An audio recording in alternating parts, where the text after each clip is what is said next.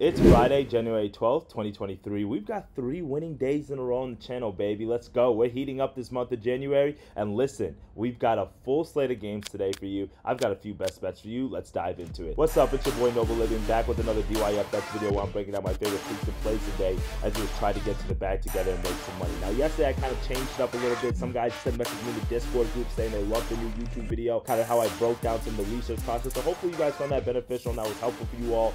And I gave out a ton of different plays yesterday. I mean, they were all money line, and yes, there was a lot of them were juice, but we still were able to go 2-1 on the day. We cashed it on Sanford and FAU money line. I mean, that FAU was a sweat. I don't know about that team right now. I'm not even going to touch them, but hey, we cashed it. We cashed it on the Utah first half, App State, and Chattanooga money line parlay. So those two parlays cashed in. That's 5 bets right there that we cashed in. We did lose on Gonzaga first half as they ended up losing outright. I don't know what's going on there with that Gonzaga team this year. And then we did win on Washington, but we took them on the money line parlay, so we did lose that parlay. So 2-1 of the day. Year-to-date record right here, over 500 in the month of January, so you love to see that. And listen, this weekend, guys, I'm going to give you guys a best bet in every single NFL football playoff game, okay? So make sure you subscribe to the channel. Make sure you support the channel by clicking that like button. And if you want to get those other picks and plays that I'm dropping this weekend, make sure you join our free Discord group, and I'll put out one pick for every NFL game this weekend. I'll do 2 shorts tomorrow, and I'll do a few shorts on Sunday as well for you guys on those games. And then you guys know the vibes on Monday. Fly Eagles, fly gang. We're going to be taking it home, all right? So let's dive into these first best bets of the day.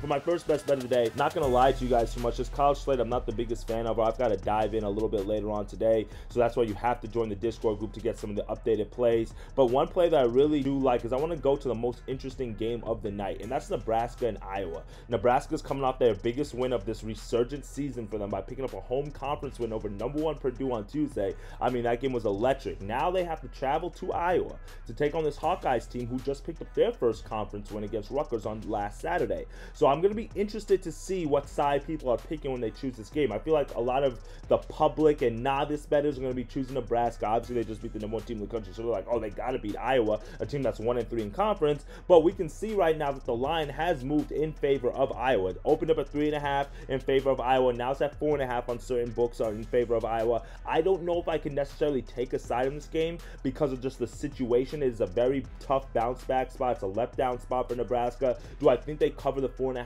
point spread because they're a good enough team? I do, but both of their conference losses have been on the road this year, so that means that this won't be an easy matchup for them. So I'm just staying off the spread in this one as entirely. But one thing that I do think is going to be easy to predict in this game is scoring, and both of these offenses can fill it up. So because of that, I'm going to take Nebraska and Iowa over 165.5. You could play it up to 166.5 as my first best bet of the day. Now, I understand it's a very high total. A lot of points need to be scored to go over a 166 number here. That's literally like 83 points apiece. I get it. If there's any team that I think you can take high totals with, you saw us take one high total with Arizona a few weeks ago. That missed, but Iowa is another one of those teams that you can take a high total with. Iowa's 6th in college basketball on points per game. They're averaging close to 87 points per game, and this is probably due to how they really like to push the pace. They're 5th in the country in tempo and pace of play, so you love to see that. Meanwhile, Nebraska is not too bad of a slouch on the offensive side themselves. They're having 78 points per game, and over their last few conference games, that number's jumped up to 82 points per game. So we love to see that. And keep in mind, they just dropped 88 points against Purdue, a very good defensive Purdue team on Tuesday. So we can see that this team can score the ball. Nebraska doesn't play nearly as fast as Iowa does, but they're much more efficient on the offensive side. They're ranked 29th in offensive efficiency, and they do a really good job of shooting three-pointer, led by Keisei Tominga, you know, the Japanese Asian Stephen Curry that they call him over there. And they also shoot it really well from the free throw line, and they limit turnovers. So you love to see that from the offensive side of Nebraska to kind of counteract what Iowa's going to do on offense, which is run the ball, push the pace, try to get the ball inside. They don't shoot as many threes this year as they have done in years past because they don't just really have the three-point talent, but they are still going to try to play really fast and still try to score a ton of points. So because of that, I think both of these teams are going to be able to score. Now, Nebraska definitely does have the much better defense of these two teams, but seeing how this game is at home for Iowa, I see Iowa really being able to establish their pace of play, their tempo here. So that's why I'm leaning towards the over in this one. I'm leaning towards It's the offense here, and both of these teams have been over teams as well. Iowa's 11-4 to the over this year, and 6 out of the last 7 games have gone over. Nebraska is 10-6 to the over this year, and their last 5 games have gone over. So for me, all the trends are saying take the over. All the offensive and all the numbers say take the over. So that's what I'm going to do. I know it's a high total for us today, but I like it. Nebraska and Iowa over 165.5 as our first best bet of the day. Now, for our second best bet of the day, I'm going to give you 2 best bets, but they're going to be kind of like leans. I'm going to take them. I'm going to put money on them, but depending on how you do your unit management, I would, like, if you're going to put 2 units on Iowa, Nebraska, then maybe do 1 unit on these 2 picks. Because it's the NBA, I haven't really been putting out a lot of NBA bets over the past week or so because it's just like I'm in full college basketball swing. But there are a few NBA games that I like today, especially because college basketball slate's a little muddy today. But I want to ease my way back into the NBA because I just haven't been tracking it every single day, in and out, and every play and everything like that, okay?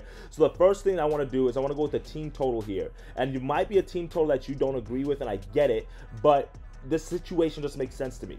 I'm going to go with the team total, Indiana Pacers, under 122.5 minus 105 odds. Now, if you can get it at 123.5, or if this line moves throughout the day, be my guest, grab it. If you want to fade me, be my guest. I'm not mad at it. Indiana Pacers are traveling to Atlanta today to take the Hawks. Now, the Hawks are absolutely god-awful on defense. They're bottom 5 in the NBA in terms of points allowed. They're giving up like close to 125, 130 points per game. But why are you taking the under, though? Well, that makes no sense. Because for me, the Pacers don't have Tyrese Halliburton. And I get that he's not the end-all, be-all for this team. But the thing is, he doesn't only contribute a ton of points, being their leading scorer, averaging over 25 points per game, but he's also their leading assist guy and their playmaker, averaging over 11 assists a game.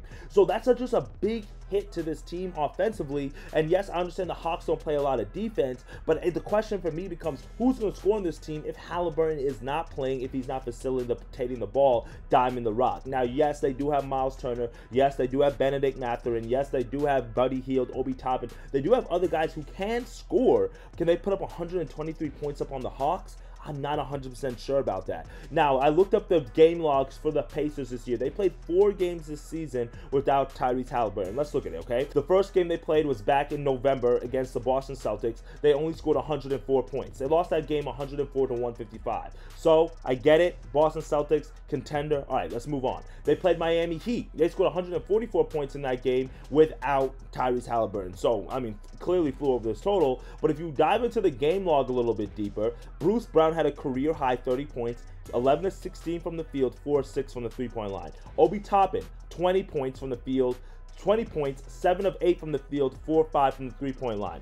Benedict Mathurin, 16 points. Aaron Naismith, 22 points. TJ McConnell, 20 points. TJ McConnell shot 10 of 11 from the field. Aaron Naismith shot 7 of 9 from the field. So this is the thing. They dropped 144 points, but they shot the ball at a crazy efficient rate. 66% from the field that they shot the ball from that game, 50% from the three-point line. That is not sustainable. I mean, can it happen against the Hawks? Yes, because they're that bad defensively. I just don't think it's going to happen. Now, they played Minnesota earlier in December without Tyrese Halliburton. They only scored 109 points that game. And then last game against the Wizards, who's just equally as bad as the Hawks defensively, they only scored 112 points. They won that game 112 to 104. So you're probably saying, no, but why don't you take the overall under? The reason I don't take the overall under is because the Pacers just smacked the Hawks. Literally like 150 to 116. So the thing is, this could be a flip in this scenario where the Hawks drop 140 on the Pacers and the Pacers only score 120, 115, but guess what? That will still go over this 251, 252 total here. So that's why I like the team total for the Pacers under and not just the Hawks and the full game under here. So for me, I'm just going to go with the angle here that the Pacers have gone over this total in 3 of the 4 games without Tyrese Halliburton. The one time they went over, they shot at 66% from the field, 50% from the three-point line. I don't think that's going to happen again today. So give me the team total for the Pacers under 122.5 as our best bet. But again, the odds on my book is minus 105, so make sure you shop around because you might be able to get 123.5. So that's my second best bet of the day. Now, for my third best bet of the day, there's another caveat to this bet, and I'm going to look at the Spurs and I'm going to look at the Hornets matchup. Now, the Hornets are traveling to San Antonio to take on the Spurs, and the spread in this game is -2 in favor of the Spurs. I like that. I like the way the Spurs are playing right now. I like the way the Wemby looks, especially at home. But this is the thing. Is Wemby playing? Because the Spurs have a back-to-back tomorrow tomorrow night. So this is the thing. Wemby has not played any back-to-backs this season yet, and he has not been cleared to play back-to-backs this season yet. So this is the thing. They got this game against Charlotte tonight, and they play the Bulls tomorrow night. I don't know which one of the two games that he plays. For me, I think he plays tonight and he rests tomorrow night. So if Wemby plays tonight, I'm taking the Spurs -2, -1.5 for them to get the outright win. Take the money line as well if you want to, be my guest. But the Spurs win this game at home against a very piss-poor Charlotte team that absolutely sucks. Probably the worst team in the entire NBA besides maybe the Hawks, right? They're just terrible. They can't stop anybody. And the way that Wemby's been playing, the confidence that he's had of late, you love to see that. You love to back that. And for me, I took the Spurs in their last game against Detroit, another team that's equally as bad. So normally when I'm handicapping these bad teams on the bottom half of the league, any team can win it. Obviously it's the NBA, but one thing that I look at is all right, the team like the Spurs, they're gonna wake up for a game against the Pistons because this is a game they can actually win. You get what I'm saying? Now when they're playing against teams like the Warriors or the Clippers or the Lakers, it's a little bit tougher. Yeah, they want to show up against LeBron. Yeah, they want to show up against Giannis, but also at the same time, it's a little bit harder to say we're gonna win those games. They beat Detroit 130 to 108. That game was not close, and that was on the road as well. Now keep in mind, Detroit sucks, but Charlotte to me is not that much better than them, especially with all the injuries that the Charlotte team might have. Gordon Hayward's out for this game. PJ Washington's doubtful. They're still out with LaMelo Ball. Cody Martin's still not playing. Mark Williams is out. There's a lot of guys in this lineup who are not playing. So for me, I'm just going to go with the Spurs on the money line or -1.5 here to win this game at home, but it is contingent on Wemby playing. If Wemby is not playing, then it's a chalk. Don't take the bet. But if Wemby is playing, and again, injury news never comes out in the NBA until 2 minutes before tip-off time, so you guys do your due diligence on that. So I'm going to go with the Spurs. That's the bet. Those are 3 best bets of the day. We're going to go with the over in the Iowa-Nebraska game. We're going to go with the team total under for the Pacers. And then we're going to go with the Spurs on the money line or on the spread -1.5 to win at home today. But again, that is contingent on if Wemby plays or not. All right, my friends, that was the 3 best bets, 2 NBA, 1 college basketball. I'm going to have a few other college basketball plays inside the Discord group. So make sure you guys click that link in the bio, join the free group so you can get those wins. Right, my friends? Let's continue to get to the money. We've had 3 straight winning days in a row. Hopefully we can make it 4, and then we can go into wild card weekend. Super excited to rack it up in the NFL. All right, my friends? Let's have a great weekend. Let's have a great day. Get to that money. Dictate your fate, and I'll see y'all tomorrow. Later, gang.